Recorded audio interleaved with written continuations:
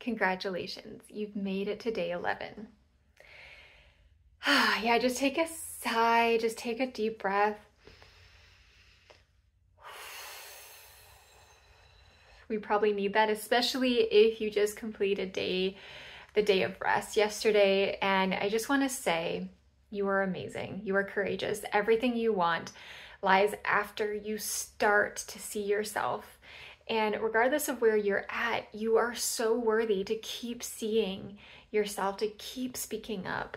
You're laying this new foundation within yourself that's safe, that you, no matter what, you're not going to lose you. And so day 11 is really important because knowing what you want is so powerful. You hold the power when you know what you want. You're not giving, who you are to other people. You're not allowing other people to dictate who you are anymore. And you might still be trying to discover who you are. That's okay. That's okay. You're 11 days into this journey. You're doing amazing.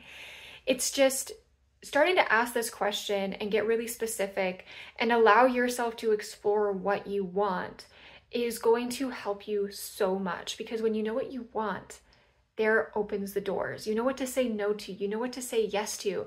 And when I started asking myself this question, when I started this healing journey, I didn't even know what my favorite color was. I was giving that away to other people.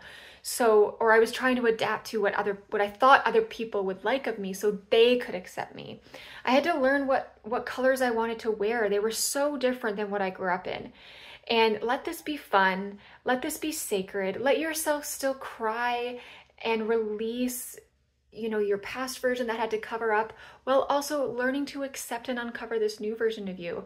I recently moved into my dream home, and when I moved into my dream home, I couldn't take everything from my past with me. And so guess what? I started to elevate my wardrobe again.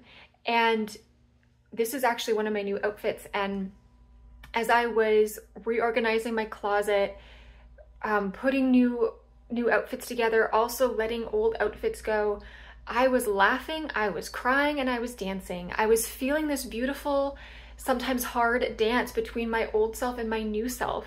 And so just know that that's normal to both cry and laugh. You can have both. And just know that if you want more support, if you want more guidance and more help in this journey, please send me a message, because the Soul Talk method is your roadmap to fully climb out of the dark hole and into your true light. It heals your trauma at the root, and it would be an honor to meet you and guide you from your story of your past into your true self and uncover more of who you are so you can live this life fully.